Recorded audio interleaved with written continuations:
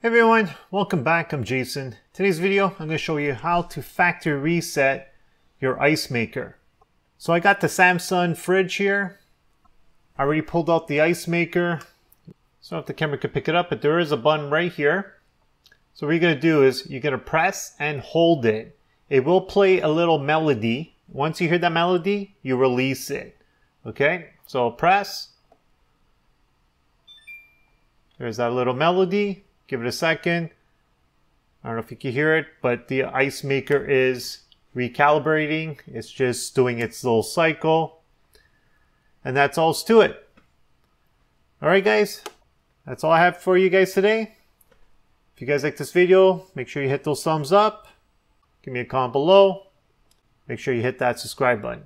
And like always, thanks for watching and have a great day.